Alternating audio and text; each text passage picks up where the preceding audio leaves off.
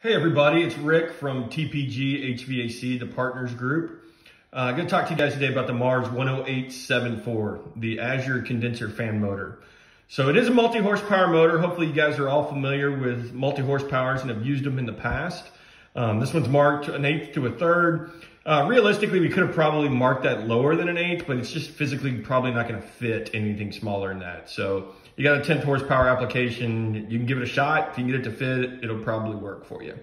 But what makes it unique is not that it's multi-horsepower. What makes it unique is that it does both 825 and 1075 RPM. And of course it's reversible, so that makes it clockwise and counterclockwise. And notice, no capacitor listed on that box. So it's doing all that and you don't even have to have a capacitor in the box. So what does that mean to you guys? It's one motor truck stock.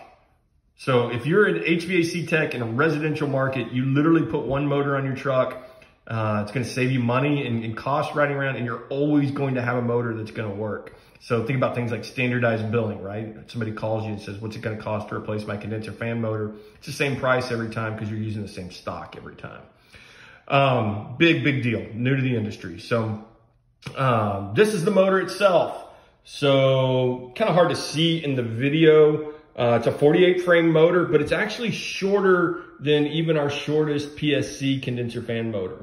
Also, of course, on the sides has the mounting holes for ream rood applications. So for that side mount rood application, it's going to work in that application as well. Probably a good time to mention, I put some tape on that motor. We're going to have it spinning in a minute. I just want you guys to be able to see that spin a little better. So that's my poor tape job there, but hopefully it'll make for a little better visual. Okay, so that's the motor. How do we tell it what speed and direction we want it to be? So as of course, a condenser fan motor is a 230 volt motor, but every motor comes with one of these. Now that's a 115 volt programming harness. And so what's going to happen is when we hook this motor up to 115 volt instead of 230 volt, it's going to go into program mode. So I'm going to demonstrate that for you now. So you can see these leads are keyed.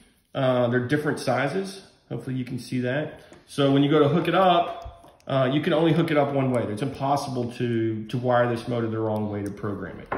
So once I got it hooked up, I'm gonna plug it into the wall. And you're gonna see my motor is gonna start spinning.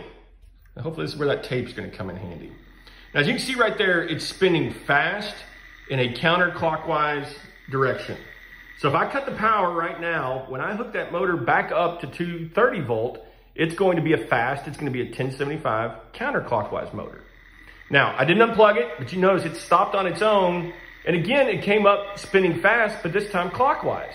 Well, if I unplug it now, when I hook it up to 230 volt, it'll be a 1075 clockwise motor. Now watch this closely. It's going to start spinning again counterclockwise, but quite a bit slower than it was earlier. So if I unplug it now, it's going to be a slow 825 counterclockwise. And if I want 825 clockwise, I just wait a couple seconds. Again, spinning slow, this time clockwise. So it's just going to keep repeating those 4-speed rotation combinations over and over again until I unplug it and tell it what speed and rotation I want it to be.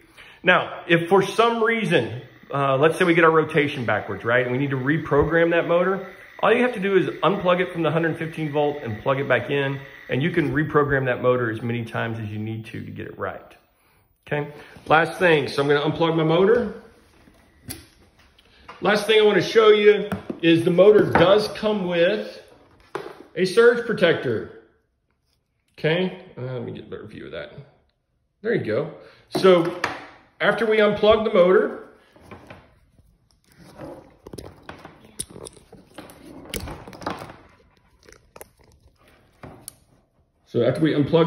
we're going to run that wiring, run that through your conduit, attach your surge protector, and then wire the surge protector directly to the contactor itself. And that's all there is to hook up a Mars 10874 Azure condenser fan motor. Remember guys, all in one truck stock, no capacitor required, 2-year warranty, and it comes with a surge protector. Great product. Thanks for listening today.